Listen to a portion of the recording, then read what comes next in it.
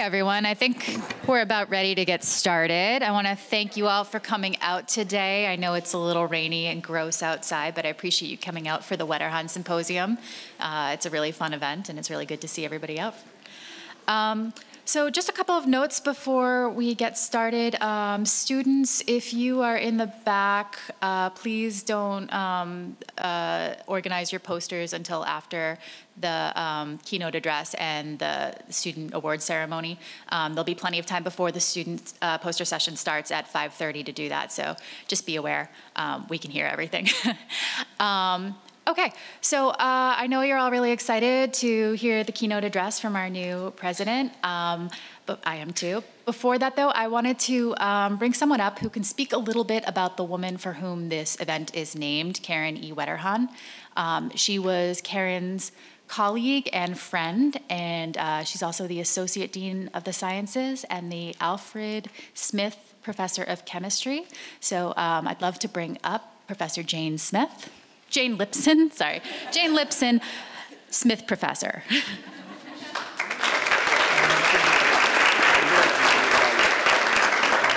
Thank you.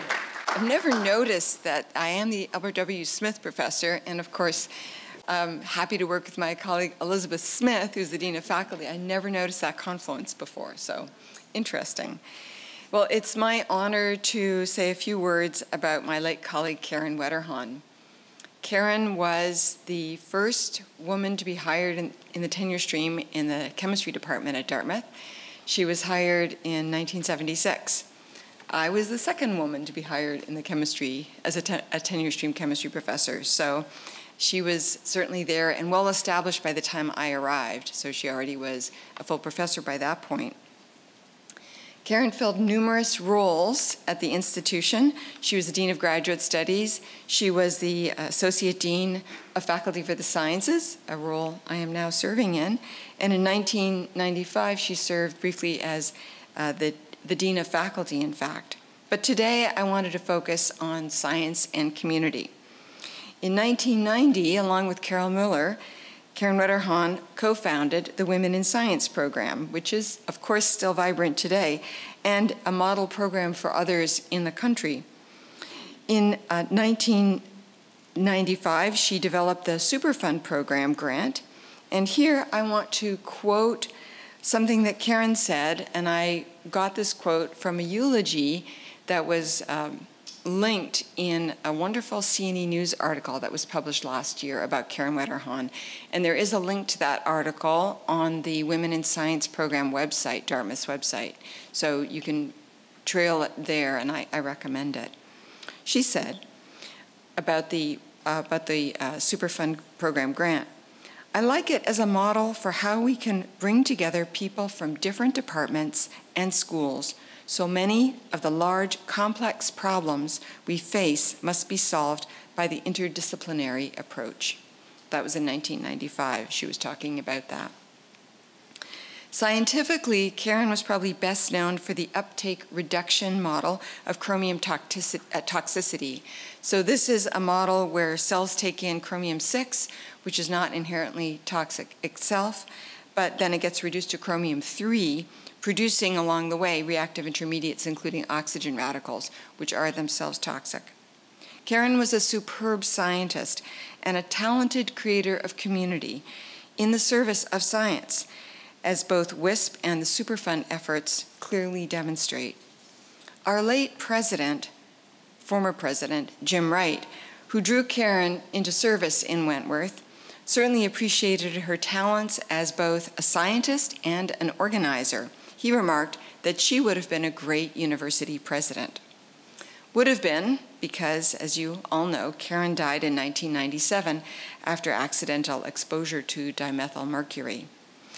I have numerous memories of Karen, but the clearest one I have is seeing how excited she was in diving back into the research she dearly loved after leaving Wentworth. A passion for science and a determination that women be equal partners in the world of scientific endeavors. These traits are marvelously represented throughout this room. And they are especially embodied in the next two speakers. scientist, soon-to-be colleague, and our next president, Sian Beilock, and my colleague, accomplished scientist and Dean of the Faculty, Elizabeth Smith. Thank you.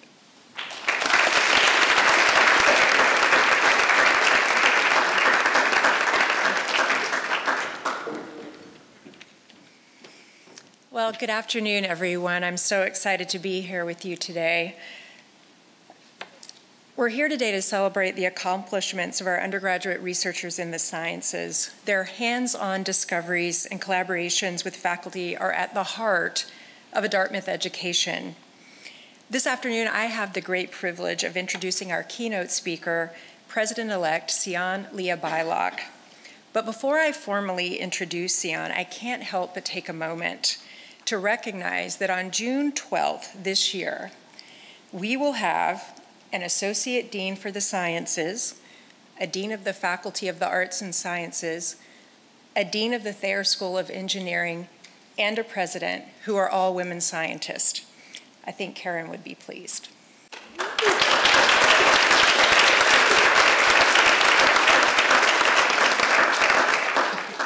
So like Karen Wetterhahn, Sian has earned an international reputation as a leading scientist and as a role model for women in the sciences.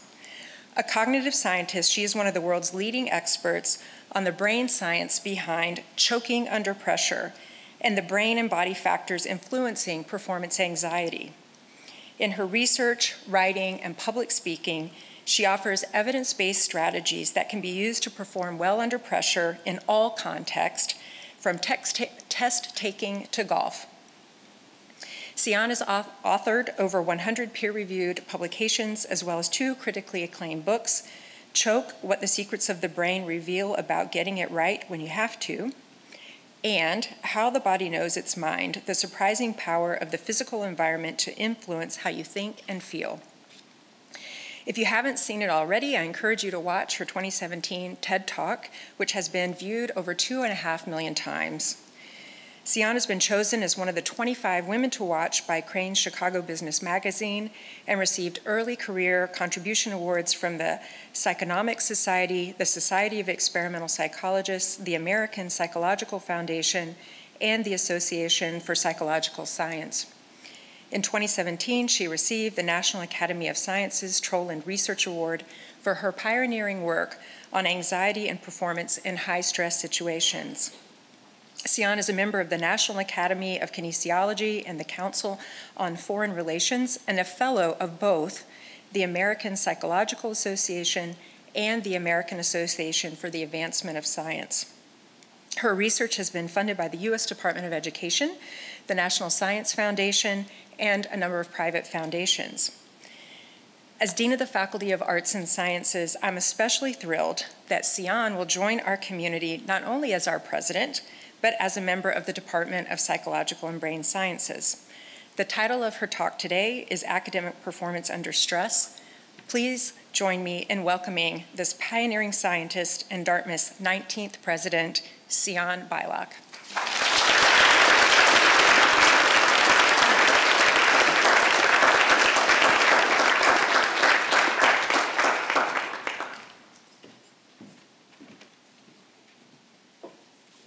Well, thank you both, and it's really wonderful to be here today. When I heard about the symposium and the person it was honoring and the fact that we would be celebrating and getting to see so many of the important undergraduate research projects that had been done, I just had to say yes. And I'm coming up for a quick trip, and then I'm going back to finish up my presidency at Barnard, and I will be back officially on June 12th, so pretty soon. Another reason I said I was so excited to be given this opportunity is because it was actually at a talk like this where I decided I was going to major in cognitive science.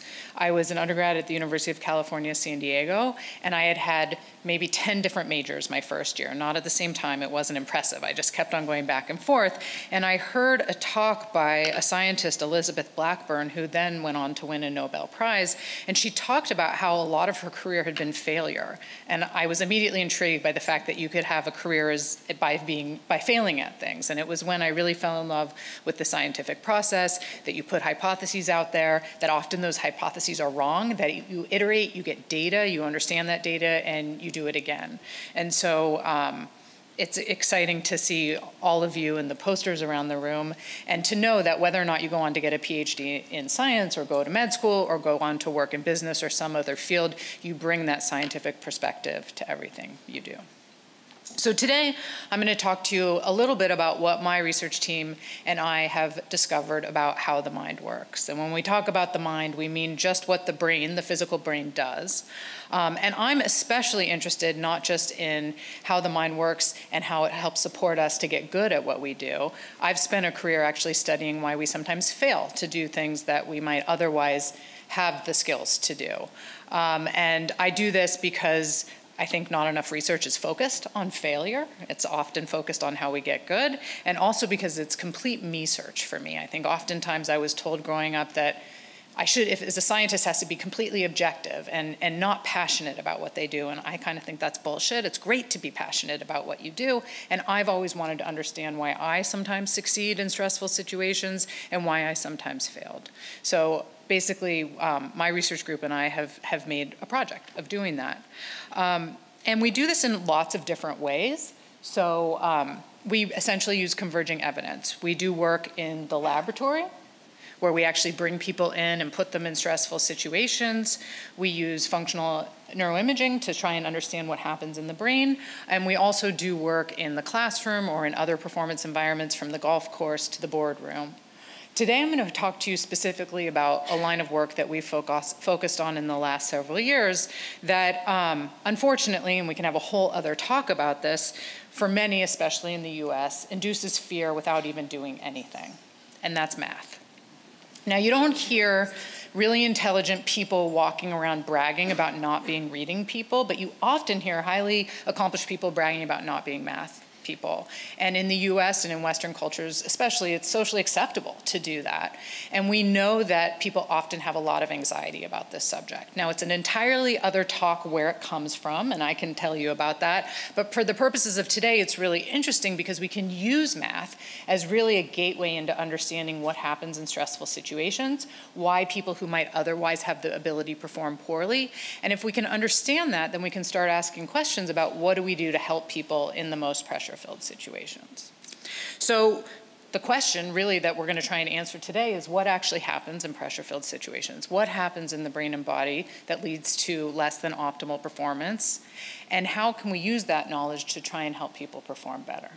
Now, oftentimes, and I'm sure faculty have experienced this, maybe students have experienced this, you study really hard, you go into a test, and then you didn't do so well, and you walk out and you say, I choked, I performed worse than expected.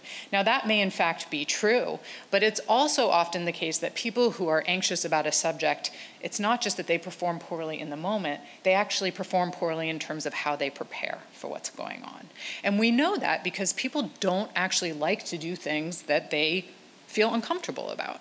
And my research team and I have been really interested in this with respect to math. We know that people who have math anxiety go to great lengths to avoid doing math, whether it's calculating a tip on a dinner bill or what math classes they take. We actually know that elementary school teachers who have one of the highest levels of math anxiety of any college major often pick universities for education programs where there are less math requirements. And so we've been really interested in this idea and this hypothesis that maybe part of the reason that people who are anxious about math perform poorly in it isn't necessarily all due to their ability, but that they avoid getting ready for math in the right way. And so the question is, could we do an experiment where we equated people on their ability and showed that people who were really worried about math, and it's easy to get that, you just ask someone, how worried are you about math? It's a pretty reliable measure. Maybe they avoid doing hard math and do it specifically for math. This isn't about all subjects, it's about something they're anxious about. So we did this across a number of different experiments.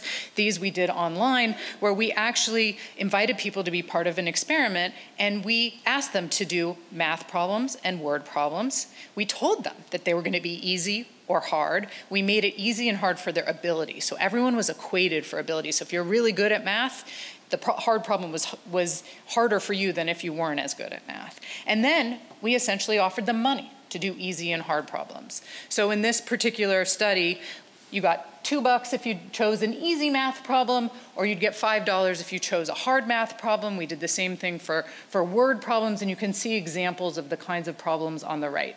So for the math problem, the easy one, you're solving for the blue square, 4 times 2 equals 8, although that's not how my 12-year-old was taught to do math, so maybe that's a bad one to use. And then you can see the one all the way on the right is it's much more difficult.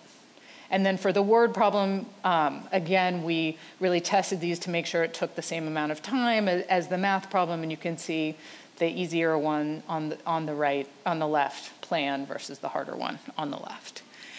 And so what we were really interested in is how people approach these problems. Would they actually take the easier way out, even if we were offering them markedly more money to do something that was harder? But most specifically, would this be dependent on the level of anxiety they had about math? So we recruited people based on their math anxiety, and we had them do both math and word problems. And again, what we've done here is we've level set how the effort that people are putting into these problems. Maybe someone who's better at math would be doing a level 7 as their hard problem. Maybe someone who's not as well versed in math, a hard problem would be level 5 or something else. What we found is that specific for math, the more math anxiety you reported to have, the less likely you were to choose the hard math, even when we were offering you more money to do it. But this wasn't the case for the word problem. So it wasn't just that some people don't want to do difficult stuff. It was specific to the anxiety they had about this subject. And here's the data. This is our study 1, and what you can see on the left here on the y-axis is the hard choice. So the percent of time they would choose the hard math problem and the word problem. And what you see on the x-axis is how much math anxiety they had. 5 is a lot of math. You really are worried about math. 1, you're not so worried about math. And what you can see is that the more math anxiety you have, the less likely you are to choose the hard math problem, even though we're throwing more money at you. But that's not true for the word problem. So it's really not that people who are just avoiding anything. And so we thought, okay, this is great data. Can we do it again? We did it again. Same sort of finding with a much bigger population of people. Each open circle is a person. The more math anxiety you have, the less likely you are to choose to do this difficult math, even when we're paying you to do it. Okay, now you're going to say, well, maybe no one really cares about $2 versus $5. Maybe this is just online, it doesn't matter. So the next question we had is, well, does this actually play out in how students who are motivated to do well in, say, a math class study and get ready for a math exam? So my postdoc currently, who's going off to take a job at Columbia, asked this question. She went into AP calculus classes in high schools and asked people students at the beginning of the class, how math anxious are you? And then she recorded how they studied throughout the semester to get ready for the AP calculus BC exam, which I'm guessing some of you in this room took. The first thing she wanted to know was what makes studying something difficult. And what she did is she had students rate the kinds of studying they could do. So you can actually do practice problems. That's rated as the most difficult kind of studying. Or you could read the book or just read through things. So regardless of people's math anxiety, students rated doing the practice problems as the most difficult, the most effortful. But then she looked at, as a function of students' math anxieties, what they actually studied throughout the semester and how it related to their AP math exam. So she was able to go back, get permission to actually look at the score on their exam. And then her question was, does math anxiety predict your AP math exam score? And can you account for that relationship by how people studied, got ready for the exam? Again, with this idea that we don't like doing things that make us uncomfortable, and maybe students who are more math anxious actually are more likely to study in poorer ways. They might spend the same amount of time, but maybe they're just reading the book instead of doing the difficult practice problems, what's actually harder and allows us to learn. So let me show you what she found. So on the y-axis, here is the proportion of time allocated to different study strategies. There's a lot of different studies: reading the textbook, rereading the textbook, reading examples of problems, reviewing your notes, and solving practice problems. On the left here are low math anxious students getting ready for the AP Calculus test, and on the right are high math anxious students. And what the really important point that she found here is that the students who are high in math anxiety spent a considerably less time doing the hard practice problems as they were getting ready for this exam. They actually spent less time doing the difficult thing. And if you look at the relationship between math anxiety and exam performance, it's exactly what you see. High math anxious individuals performed more poorly on the exam, and it was mediated or partially accounted for by the amount of time they spent doing practice problems and the number of problems that they did. People who are higher in math anxiety, even in AP Calculus, are avoiding doing the difficult thing that makes you anxious, and as a result, performing less well on the AP Calculus exam. Again, going back to this idea that part of performance anxiety and its relationship to how you do could be related to what's actually happening during the stressful situation, but it's also in terms, we've argued in terms of how you prepare and get ready for an exam. Okay, so it's not just that not getting ready and doing the practice problems is the only reason we would argue that people do perform poorly in situations that they're anxious about. It's also true that things happen in the brain and body in the anxious situation that can lead to poor performance, and we've also looked at that as well. So it turns out that what happens in pressure-filled situations, well, first is we avoid what makes us uncomfortable to get ready, but we also know that we have negative emotional reactions that can change how the brain functions. And we've been really interested in this because we think if we can understand what happens, then perhaps we can devise strategies to help people perform better. So in the particular study I'm going to talk to you about, we use a technique called functional MRI, which I think a lot of people in this room use. An MRI machine is just a big magnet. That's all it is. It measures the magnetic properties of whatever's inside it. It's often 50 to 100,000 times stronger than the Earth's magnetic field. In this case, we're interested in the magnetic properties of what's going on in the head. We know brain tissue has different magnetic properties, so you can get a picture using an MRI of what the brain structure looks like. But with a slight tweak in MRI, called the functional MRI, you can also use it to infer brain function. And the reason you can do this is because when neurons, brain cells, are firing, they need things. They need nutrients, they need oxygen, they need glucose, and the way those nutrients get to the neurons is through the blood. And when the blood is carrying those nutrients, it has different magnetic properties than when it's not.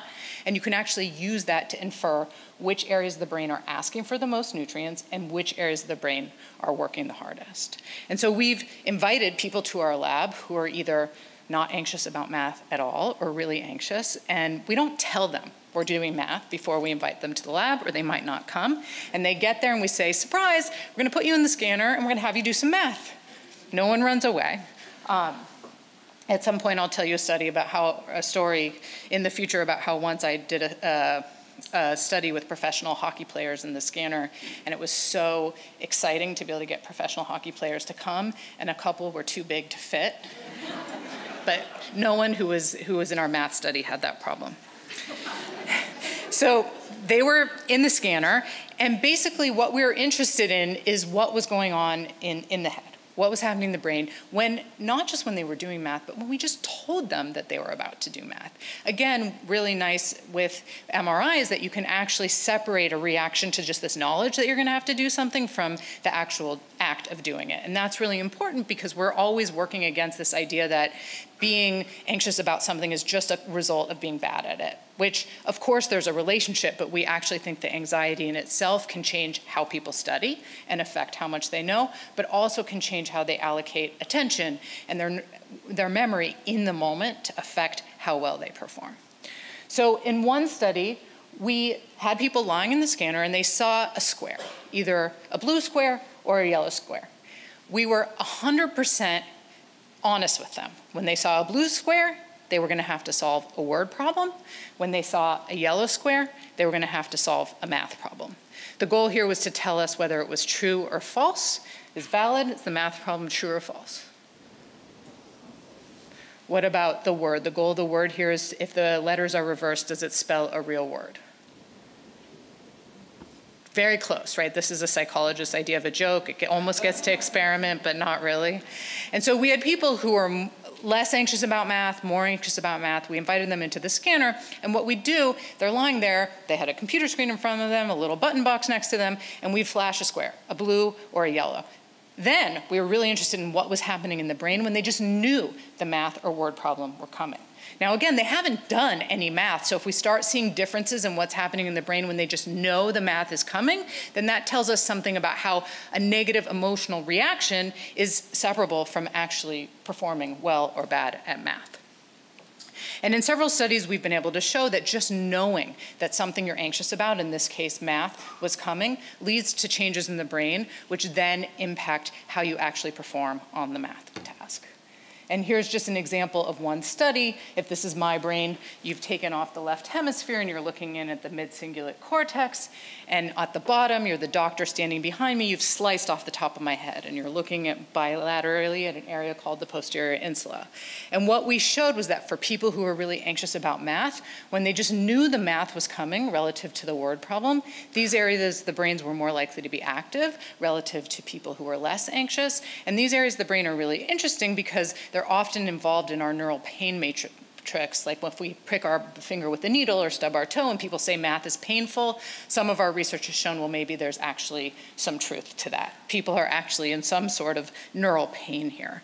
And what we've shown is that when people are really anxious about doing math and they know the math is coming and these neural pain matrices are activated, it then leads to lower performance when they're actually doing the math. So again, this idea that under pressure, not only do we not study or get prepared well for the stressful situation, but in the stressful situation when we know it's coming, how we're reacting changes and it affects our ability to attend and perform our best.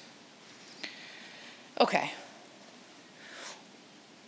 What do we do with this information? I've just told you that people who are really anxious about math don't prepare in the way that they should, even though they might not know it. And people who are really anxious about a situation actually have these negative emotional reactions as they're going into the situation that changes how their brain functions. As I said at the beginning, my whole goal of my research is to use this knowledge to understand how we can help people perform better. So one place that this research actually intersects with a lot of the work I do as my role as a president is to think about how we get people to approach situations that make them inherently uncomfortable.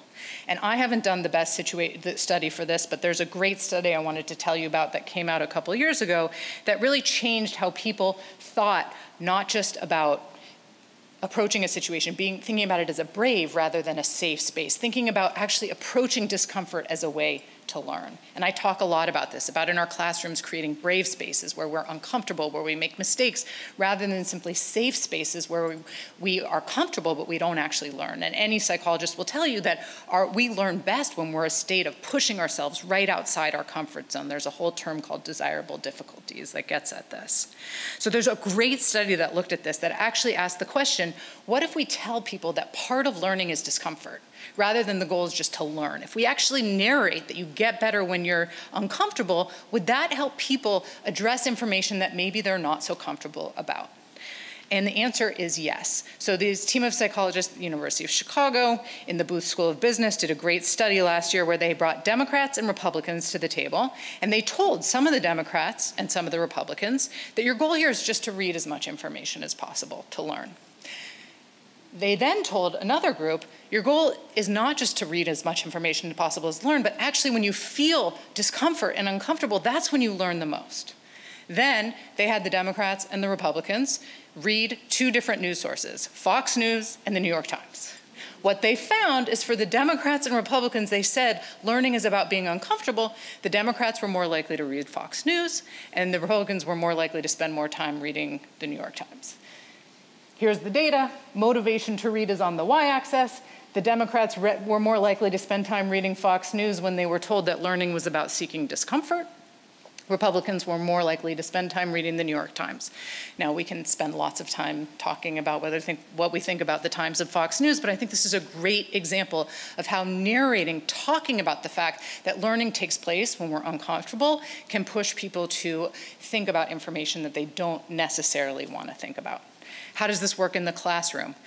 faculty talking to their students about the value of practice problems, that these are hard to get ready for a test, that it's okay to feel uncomfortable, that if you just look at your book, you might have a feeling that you know it, but if you close it and then test yourself, what does that look like? Actually narrating that we get better, we learn more from being uncomfortable can be helpful. So that's addressing the not getting ready in the right way, but how do we address the negative emotional reactions? My team has been really interested in this as well, and we've actually looked at many different ways in which one could help think about their emotional reactions and actually be able to impact them. I think we often feel like we are really at the prey of our thoughts, our emotions, but there's really amazing lines of psychology research that show that we can get better and practice at thinking about how we feel, which can actually change how we perform. So there's great work, for example, by a psychologist named James Pennebaker that shows that people learning how to journal, for example, over time are less likely to report feelings of depression, are less likely to report feelings of loneliness. People who reappraise their emotional reactions, who think, oh, wait, maybe the sweaty palms and beating heart isn't a sign I'm gonna fail. It's a sign that the heart is shunting blood to the brain so I can think. That's a sign I'm excited and ready to go. Just reframing and rethinking in that way can change what's happening in our head and how we perform. So we decided to test this. And we tested this in a large high school in the Midwest who had a problem. This high school had been working with one of my former PhD students, and the high school had two schools that went into it. A school that was from middle school, a school that was in a more low-income area, and a school that was in a higher income area. And what the high school had found over the years is that they were giving every ninth grader a biology test that would dictate at the end of the year whether they tracked into the college-ready biology or a less, not college-level biology. And what they were finding is that oftentimes the students who'd come from the low-income background, even when they were well prepared, were not performing well on this test. And the hypothesis they had is that these students actually feel stressed about who they are, where they come from, and in that moment, in the test, they're not doing as well as they could. So we asked the question, we know that negative emotional reactions can alter how the brain functions, how we perform. Can we help students reappraise, think differently about those reactions in the moment? Can we help them practice to perform better? So we did a study across 2 years across this large Midwestern high school with, I think our total sample size was 1,500 students or maybe closer to 2,000 students. And what we did, the school year began, and this was a really interesting high school because every student who was taking biology took the same exam at the end of the year, and many different teachers teaching it. And at the school year began, they came in and we were able to randomly assign students to either before they got ready for their exam at the end of the fall semester and the end of the spring semester, either just get some extra time to study or to actually do an exercise where they learned to reappraise their negative emotions. So they did something where they read an article about the fact that sometimes we have beating heart, sweaty palms. This can make us perform poorly, but actually it's really important. And if we think about our emotions as really something that's ready to go, like if we didn't have a beating heart, we'd be dead.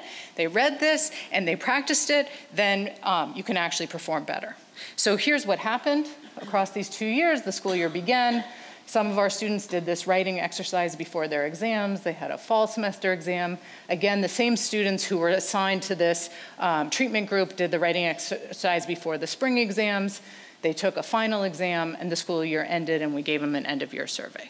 So we randomly assigned people, so some students just got the control condition, business as usual before the exam, they just got ready for it.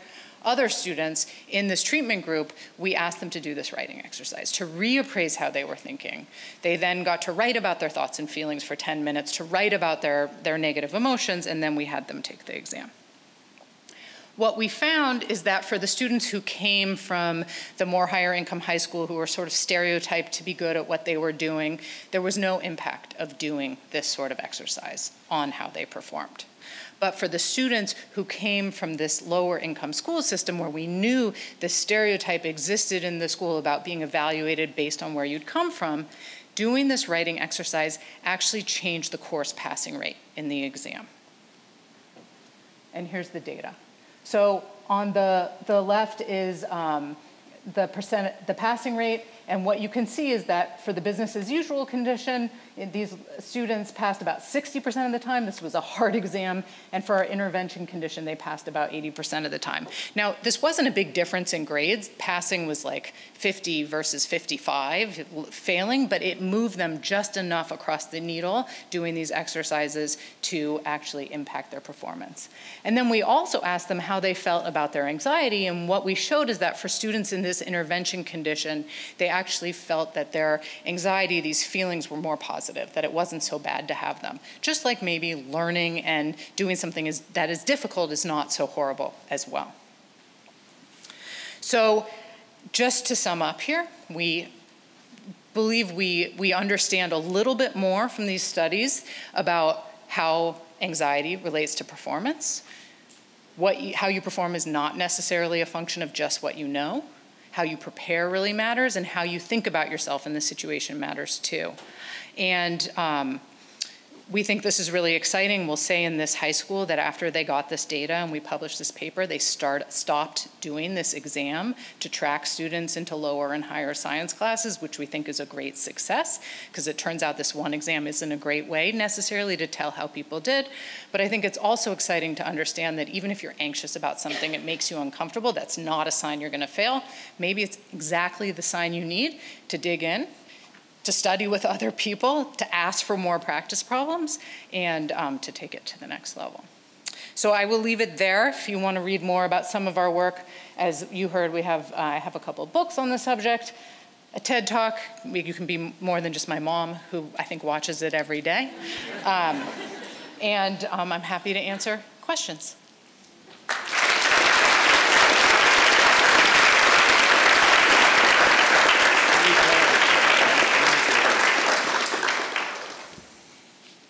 Yes?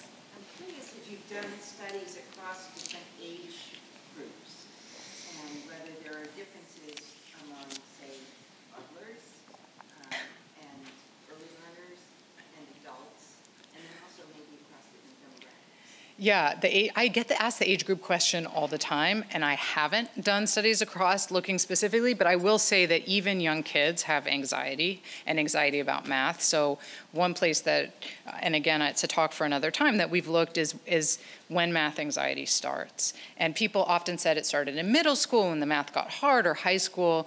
And my research team and I have shown that as early as first grade, some students have math anxiety, and actually you can predict the level of math anxiety based on a pretty interesting factor, not at the beginning of the year, but at the end of the year. Does anyone want to guess what it is? Parents matter. Parents do matter. Something else matters a lot too. Standardized tests, it's an open question about whether they lead to math. I mean, certainly you feel uncomfortable when you're doing them, but the teachers. So it turns out, as I mentioned, that teachers have one of the highest math anxiety level of any college major, elementary school teachers. And there's something actually also really interesting and very homogeneous about elementary school teachers in the US. Does anyone know what it is? Yeah, almost 90% are women. And what we've found is that at the beginning of the school year, there's no relationship between a teacher's math anxiety and her students' math anxiety, but by the end of the school year, kids in classrooms with teachers who are more anxious themselves and more likely to perform poorly. Now, this happens for both boys and girls, but the effect is larger in girls. You see more of an impact. And we've also shown by the end of the school year, girls in that classroom are more likely to endorse the idea that a boy is good at math and a girl is good at reading. It starts really early. Testing. Okay. Great talk.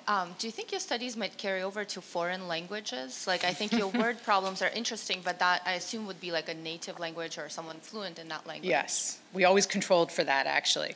But yeah, I mean, the question is there something special about math? Like I told you, I use this as a test case, basically. I think it's a really important issue, especially in Western cultures, about how we're approaching math and how we're doing as a nation.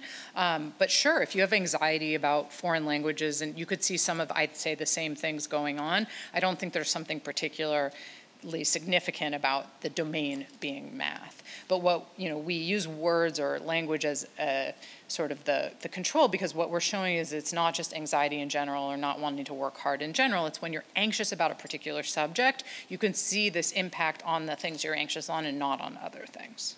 But yeah.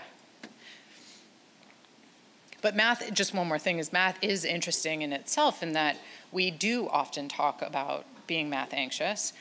It tends to be higher in women and girls than boys. And it's one of the first, and the question is why, right? And it's one of the first places in school where you start getting right and wrong very quickly, like it's right or it's wrong. And going back to our teacher study, we've shown that teachers who are really anxious about math are really dogmatic. There's only one right or way to do the math, even in first grade. And so you're starting already to get information that this is right, this is wrong, this is okay, and this is not. And I think it's less likely to happen in other subjects, but that's just a hypothesis. Yeah. So a lot of the studies, the task that you gave the subjects was a mental task, which I think makes sense for the audience. But I was wondering, since you said you also worked with golf players and hockey players, was your intervention more in terms of encouraging the subjects to understand like the physical reaction of like the beating heart or sweating palms? Did that have a difference in efficacy when you were asking for the subjects that were tasked with mental task versus physical? Yeah, it's a great question and one that I've looked at a lot, right? Does it matter if you're holding a pencil or a hockey stick or a golf club in your hand? And in terms of reappraising your reactions, my guess is the answer, we haven't done these studies in explicit comparisons, but the answer should be no. What happens in these stressful situations is that you worry. You worry about the situation, you worry about the consequences, and what it does is change how you focus on information. It changes what you focus on. Now, it just so happens in a physical task that you know really well, focusing on the wrong information could be paying too close attention to what you're doing. Like if I ask you to shuffle down the stairs and what's going on with your knee, you're gonna fall on your face, right? Because now you're paying attention to something that you shouldn't be paying attention to. But this idea that our emotions, our physiological reaction can get in the way of how we focus on the right information, I think is a uniform thing.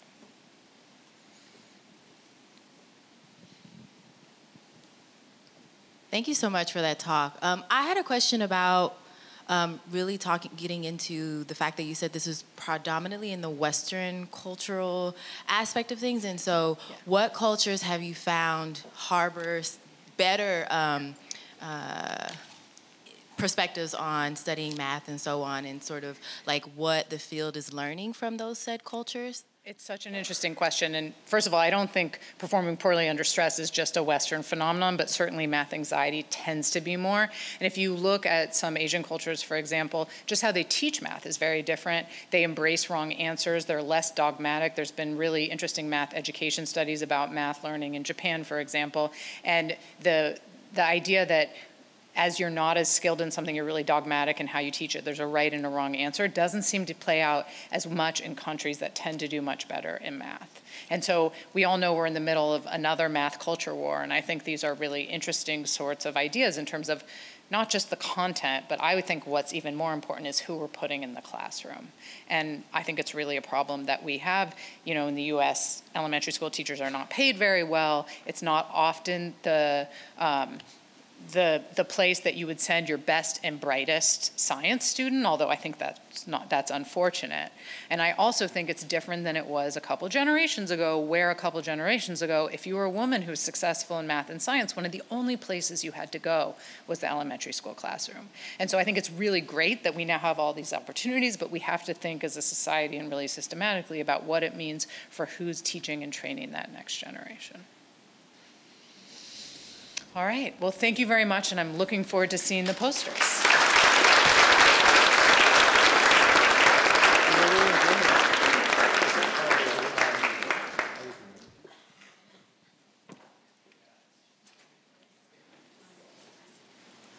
Great. Well, thank you very much. We really appreciate you coming and speaking to us about that subject.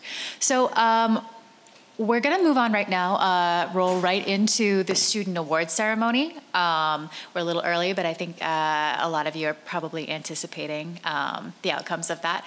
So first up is the Sigma Xi competition, the Christopher Reed Senior Thesis Competition, and I'd like to invite up to the stage a professor of chemistry, Dean Wilcox, who is also the president of Dartmouth Sigma Xi chapter.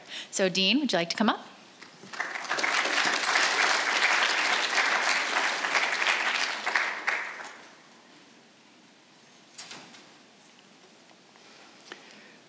So the Dartmouth chapter of Sigma Xi, which is the Scientific Research Honor Society, is delighted every year to partner with the WISP program to hold our science competition in conjunction with the Wetterhahn Science Symposium.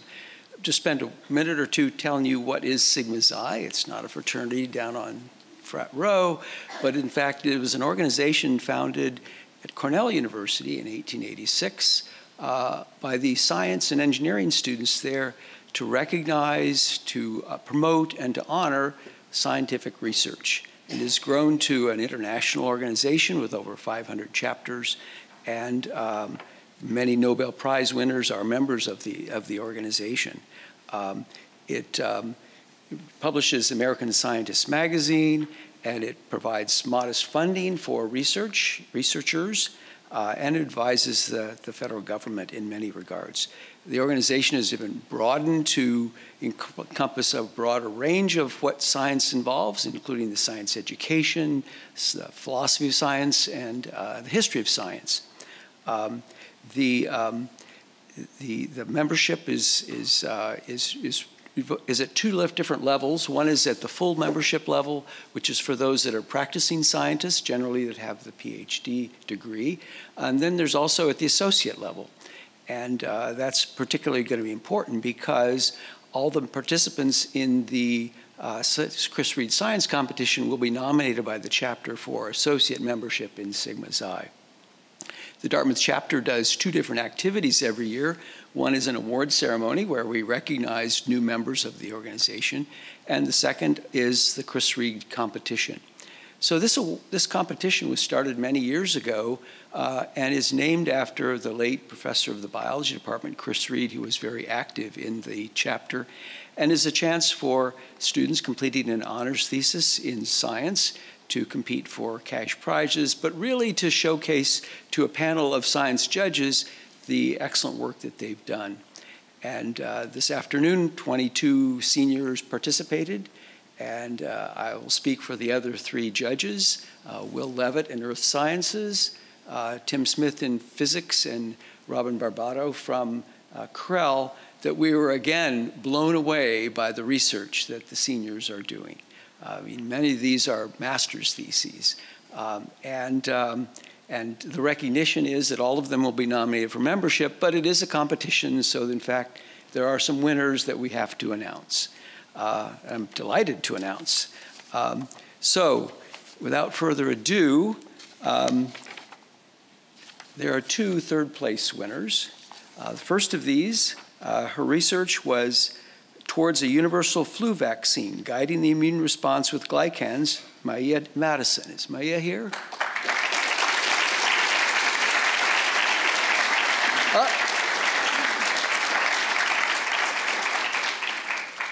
So a little ribbon to put on your poster.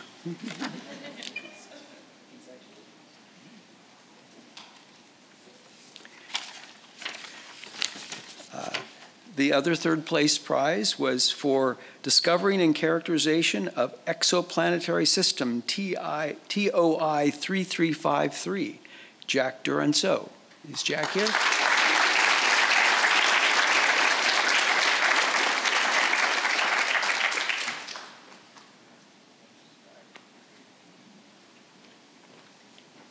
It's pretty amazing when you discover a planet. He discovered two.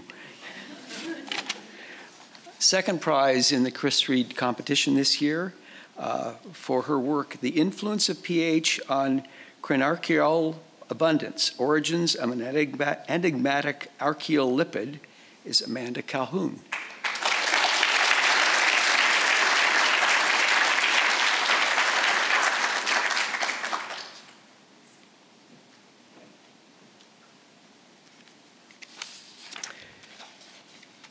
And first place this year for her work, Access to Below-Ground Networks Modulates Seedling Survival Under Different Forest Management Types, Eva Legg. Where's Eva?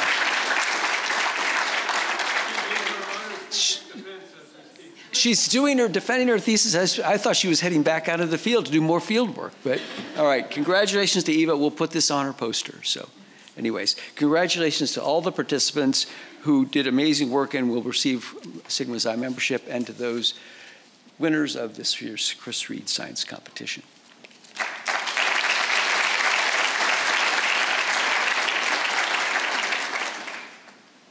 Great. Next up, I'd love to welcome up to the stage our STEM research librarians. They have been wonderful in helping us reach out to undergraduates and learn how to not only prepare your message and your poster for these kind of events, but how to go into a research project in general. And that's just such a critical thing as you're maybe in your first or second year of college. So I'm really grateful to the work they've done helping in that regard. I'd love to welcome up Lily Linden and Gentry Campbell. And Matt Vincent, nice to have you here as well.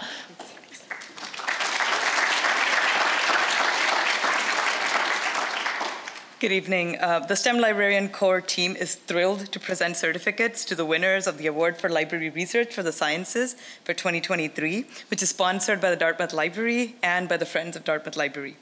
Students that entered were asked to write about a little short reflection of what they went through in the process of finding, selecting, and using information in the development of their research, and then what they learned from that iterative process.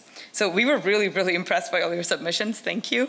And selecting top reflections, as Nadine mentioned, is really hard, but we'll jump right into it. So we'll start with our junior-senior category, and I'll just introduce myself as well. I'm Lily Linden, and I support the chemistry and biology departments at Dartmouth. I'm excited to announce the winner for the first category, Alyssa Feyerman. Are you here, Alyssa?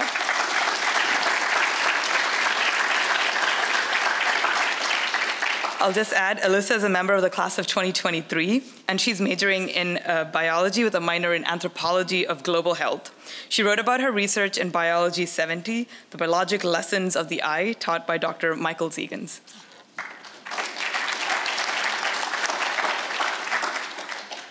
Hi, I'm Matt Benzing, and I support the computer science and engineering departments.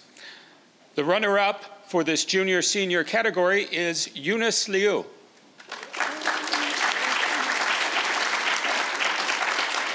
Eunice is a member of the class of 2023 and is majoring in quantitative social science with a computer science minor. She wrote about her work as a research assistant to Dr. Erica Moen.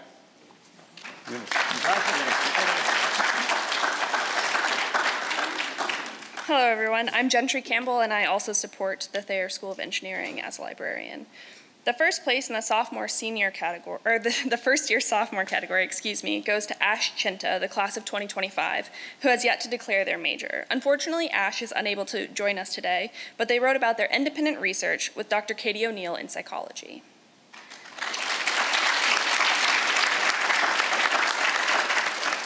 I'm also able to present to the runner-up today in the first-year sophomore category, Faith Nigi Awolesi, class of 2026, who also has yet to declare her major. Is Faith here?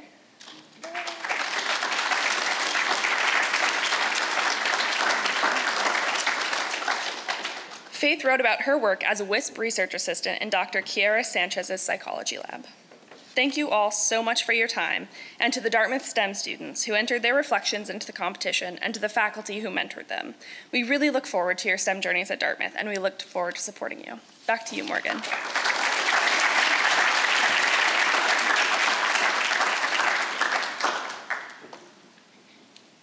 Great. So the last category of award that we have tonight is actually from my own program, the Women in Science Project.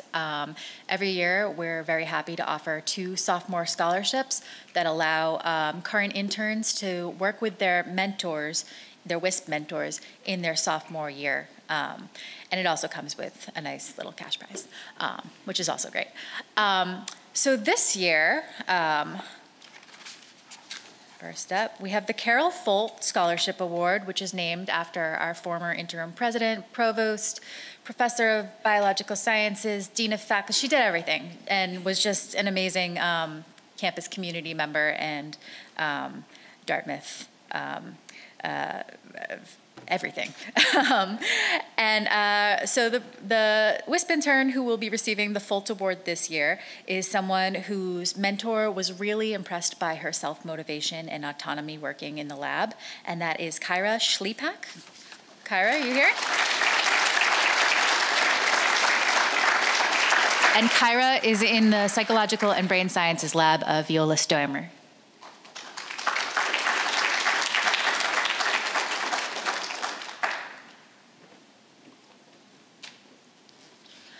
The second sophomore scholarship is the Barbara E. Kroot Memorial Internship, named after a former biologist here at Dartmouth.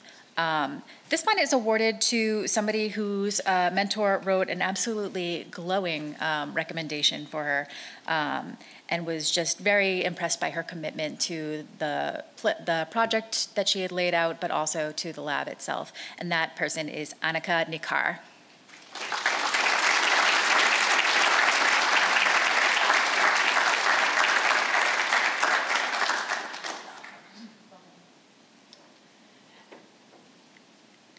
And then we have a couple of surprise awards. Because we had such a stellar candidate pool, it was very, very difficult for us to make our decision. Really, it was something we had a very hard time with. So we actually have 2 WISP Research Engagement Awards that we'd like to offer up in recognition of 2 students who really put in the lab hours and showed just a lot of fortitude in committing themselves to the lab work and to their projects. And so the first one I'd like to invite up is Brenna Slaney, who is in the chemistry lab of Christopher Sanford. Brenna, are you here?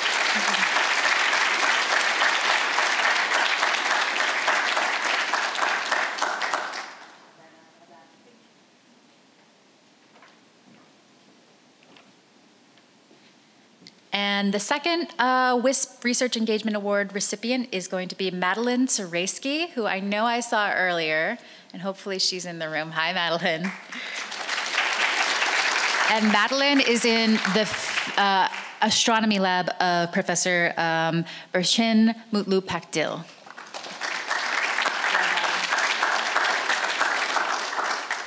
Great. So I want to thank you all again for coming out tonight and for listening to our new president give her talk and to celebrating our undergraduates who have done so much this year and have really achieved so much. We do have a little time before the student poster session kicks off at 5:30, so you might see some empty posters. They're probably just out finishing their defense of their theses or getting lunch or getting dinner at this point.